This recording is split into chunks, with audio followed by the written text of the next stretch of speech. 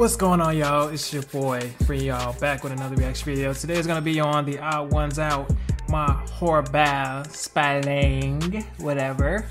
And before we get into the reaction, get you all smash that subscribe button and submit your entries for the $200 Amazon gift card giveaway. All right, the information is in the description on how to put your entries in. Also, you gotta make sure you subscribe to this channel and hit the notification bell and post in the comments your Twitter username. All right, let's hit this thing off. Okay, class, spell Wednesday.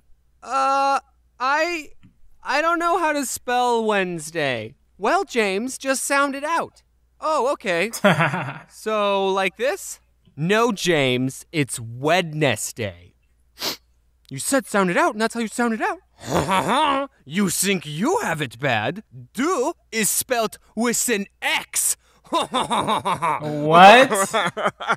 I think it comes to no surprise that I'm terrible at spelling. I feel like everyone in life falls into two categories. Either you're good at math and bad at reading, or you're weird. And if you've seen my other videos, you know that I'm a math boy. My mom told me that I have dyslexia because she has dyslexia and I have all the symptoms, but we never got that diagnosed by a doctor, so you can't make me take my meds, Mom. A lot of times what I do to cover up the fact that I spell lower than a first grade level is I will purposely misspell words to the point where it's obviously a joke. You thought I was doing that to be funny, but it's actually because I have zero self-confidence in my spelling and I don't want anyone to point out my mistakes. I mentioned this in a different video, but in elementary school, I was put into an honors program and everyone had to take spelling tests a grade ahead of their level. And by everyone, I mean everyone except me, because I failed every single spelling test. So I had to take spelling tests that were on level. Ew. Every week when we took a spelling test, I would have to move to the back of the classroom and the teacher would stand right next to me. She'd call out everyone else's word, which had like 8 syllables, like anti-disestablishmentarianism. And then she'd turn to me and give me my on-level word. James, your word is cat. Also, one year our class did a spelling bee and everyone had to participate, and like, I didn't even care that I was the first one out. Hey, that's almost my name. Another thing that I mentioned in a pretty old video is that I used to have a speech impediment when I was little. I couldn't pronounce my O's and I talked like this. I'm good now.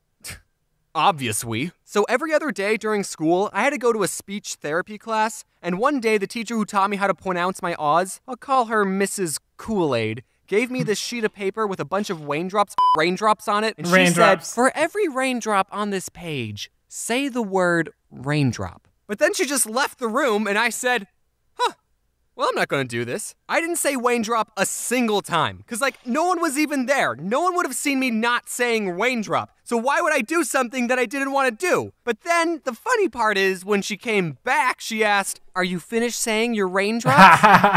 No. Well, how many did you say? I didn't say any. You stupid child. I told her the truth for some reason. I don't know why. It was probably the easiest lie in my life to get away with, but that's why I remember this story. I'm still mad at myself for telling the truth. And I had to say raindrop a bunch of times in front of her, and she would only go to the next raindrop until I said it right, and it was terrible. It really hurt my feelings. Since I was struggling with reading and spelling, I had to get an IEP. An incredible, excellent personality, which meant I had to go to a special class for a little bit during school. And the teacher who taught this class was none other than Mrs. Kool-Aid. Oh yeah. I don't know why I said it like that. I don't remember anyone ever telling me I was put into a special needs class. I just remember going into speech therapy every other day, and then those classes slowly morphed into teaching me how to read and spell. I don't know, I thought reading this book would have helped me talk better. 2 other kids were in the reading class with me, and I remember the day when reading for me just clicked. Us 3 were given a simple sentence to read. It was about bees. It was so simple. It was literally just, to defend their hive from wasps, bees don't sting the wasp. Instead, they all crowd around the wasp and flap their wings to raise their body temperature, heating up the wasp until it dies. And then Mrs. Kool-Aid asked us, okay, how do bees defend against wasps? And the other 2 kids said, they sting them. And I said, what? No, you morons! Didn't you weed this? The words in this paper have meaning when placed in a certain order to convey information. Also, I never want to get hugged by a bee. So I was in these classes all the way until the 6th grade. I was getting better at reading. I still wasn't great, but I was getting better at it. And one day, Mrs. Kool-Aid said, you know, James, you should try competing in the Battle of the Books. Battle of the Books? Battle of the Books? Battle of the Books! Finally, reading sounds fun! At my school, Battle of the Books was this competition where students were given a list of 4 books to read within a time limit of like 2 months. I don't remember how long it was. And after however many months it was, the contestants would sit in an auditorium and take turns answering questions about the books. And whoever got the most questions right would get a pizza party. And that's where the battle part comes in. We'd kill each other for pizza. And then there were 2 more rounds, each with 4 more books, so there was a total of 12 books you had to read. And we were allowed to be with a partner, so my partner was TJ. Hey TJ, do you remember Battle of the Books? Yeah man, it was great. Now you're probably thinking that 4 books in 2 months isn't that hard, especially since they're kids' books, but as someone who didn't read any books on my own outside of school, it was a challenge. But I discovered a way to cheat the system. I discovered something called audiobooks. Instead of having to sit still and read the book, I could just have someone read the book to me. And I would get through the book so much faster. I'd be able to read a book in about 8 hours as opposed to reading a book never, because I would never be able to finish a book on my own. And I was actually able to understand what was going on. I legitimately thought that listening to audiobooks was cheating because of how well it worked. So I never told anyone my secret until just now.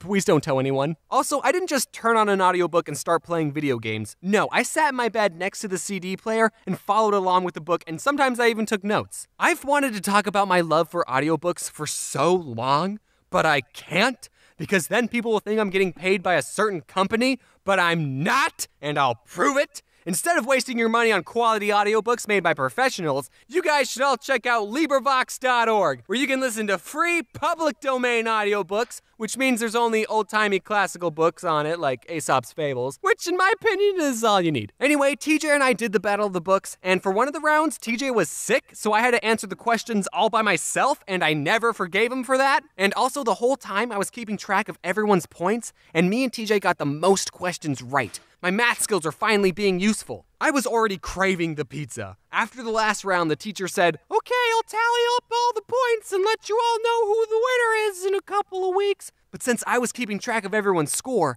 I already knew we won. I turned to TJ and I said, "TJ, guess what? We already..." Oh, this is the round that you were sick on.